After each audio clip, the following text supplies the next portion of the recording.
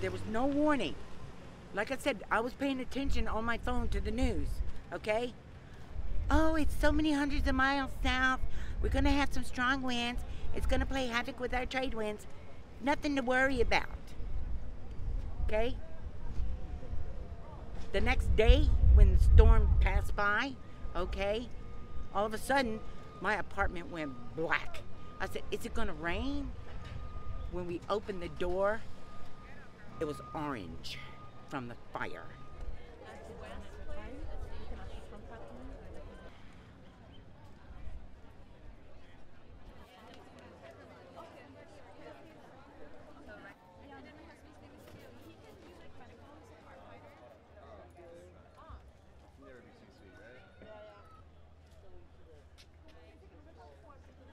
It's pretty amazing to see, you know, the way the community is all stepping up and trying to help everyone.